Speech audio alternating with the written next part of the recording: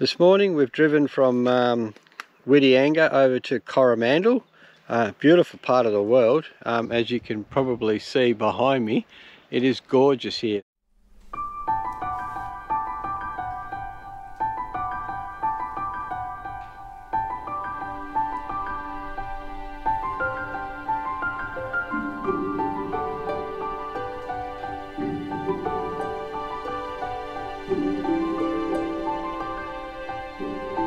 Okay, so we're back in Whitianga. We had to fly across here from Coromandel, where we were this morning, because we booked a boat cruise that goes for 2 hours. The first was supposed to start at 4:30, but then they said there was a big swell coming, so they've only got the 1:30 cruise. So we flew across back here and we're all good to go. So looking forward to this boat cruise which heads down the coast to Cathedral Cove.